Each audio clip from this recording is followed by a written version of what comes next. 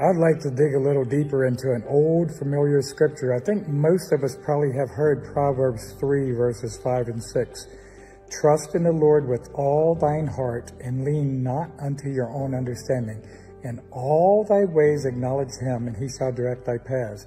I think we get a hold of that and we miss the all. Twice he says all. And so we find ourselves trusting the Lord in difficult situations, trusting the Lord in impossible situations, trusting the Lord when we really have no clue what to do. And we acknowledge him when we say, wow, I'm at my wit's end. I don't know what to do. But he said in all thy ways.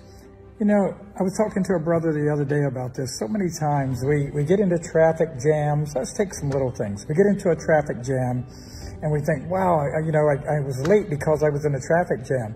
Well, how many times when you get in your car, do you bow your head before you start your engine, ask the Lord for protection, but then also say, Lord, show me which way I'm to go. Now, almost every place you go on, there's more than one way to go. And we think, I go there all the time. I always go this way. But maybe this time's not the time to go that way.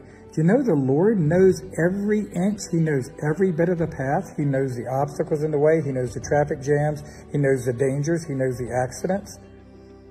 Wouldn't it be great to acknowledge him and he would send us a different way? So many times when I'm driving, the Lord says, no, go this way. And I go, I think, why would I go this way?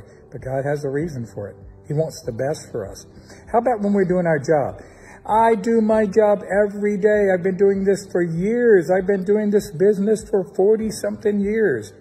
But guess what? Today is a new day. And you know, I had a high school teacher who used to say, that which ceases to be better ceases to be good. So we get stagnant.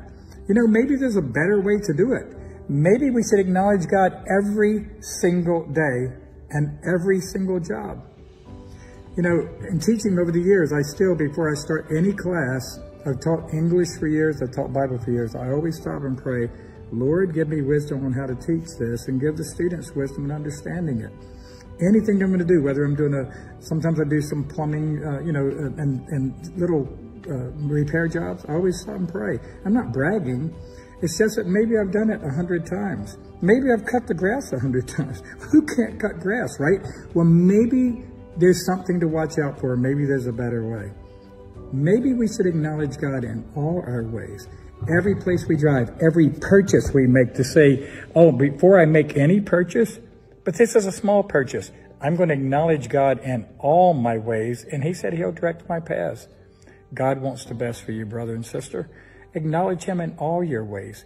He might have a totally different path this time, and you'll find out trusting him for wisdom also draws you closer to him in that personal relationship that he desires so much. God bless you.